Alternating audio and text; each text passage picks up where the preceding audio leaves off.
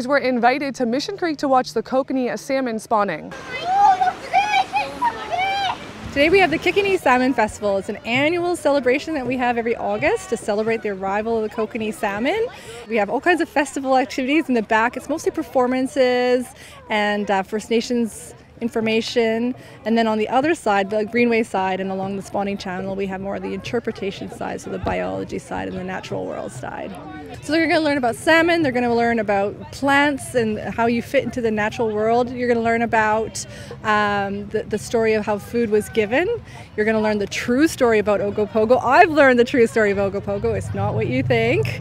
And of course, we even have an underwater camera so you can see the fish from their perspective, so that's kind of neat. This year we had not as many fish, but the fish were larger, so they're getting more food, the ones that are surviving, so they're a bit bigger and more impressive this year. You say hello. It's a miracle that they're here if you think about how many thousands of eggs are laid every year and how out of that couple thousand, maybe 1 or 2 fish come back. And this is a cycle that started before we were here and will continue, hopefully, long after we're gone as well. For Castanet News, I'm Elena Kelly in Kelowna.